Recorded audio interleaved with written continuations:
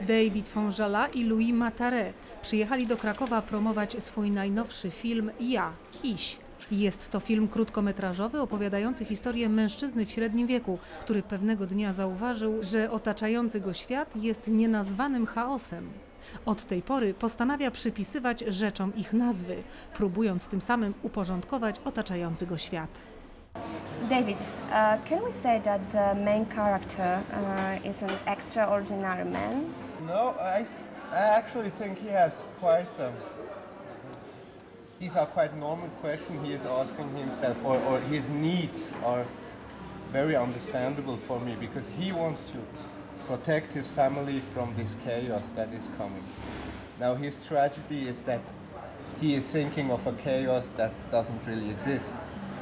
But how he reacts, I think, is quite natural. He really just wants the best for his family. Yeah, and could you tell me what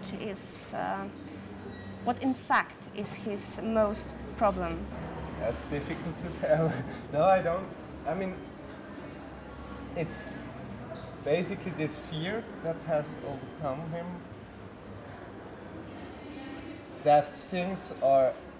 That we need to put names on things in order to prevent the world from the chaos. I think it's something with all the individualism that was growing at this time when the story was written in 1917, and the loss of community within the society.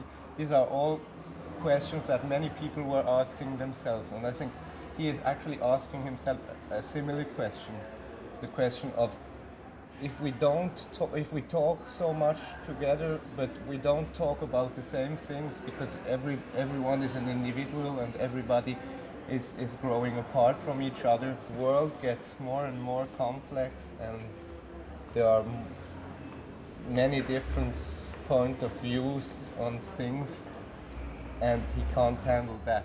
So why is he putting these signs on things? Why is he doing that?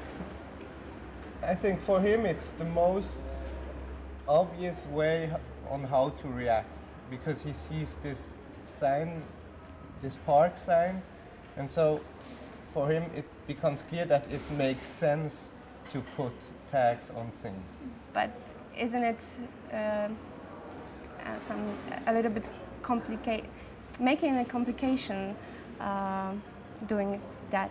I don't know. Sure. Yeah, that's why it's a fiction film and it's not very naturalistic. Yeah. I hope nobody will do that in real life.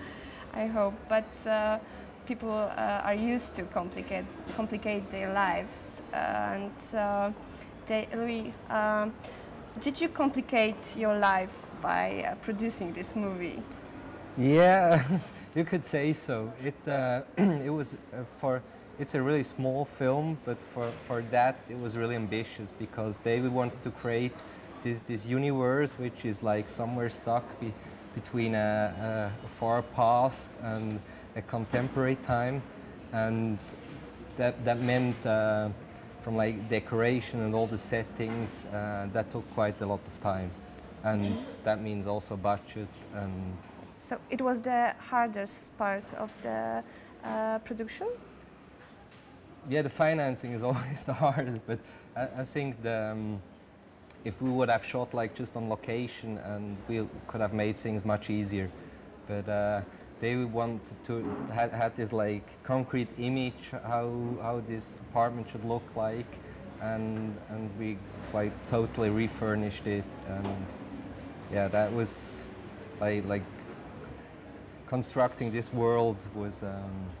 Plus, there was on a technical level, there's a lot of traveling sequences, which meant like for every shot, there's a lot of preparation time, and yeah. Mm-hmm.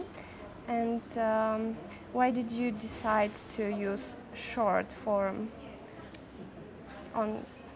I don't know. Maybe. First of all, because it is a short story. It's based on a short story. It's 4 pages long, the story itself.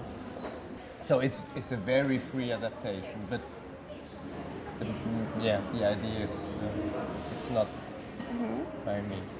And could you agree with the statement that short movies have become more and more popular form recently?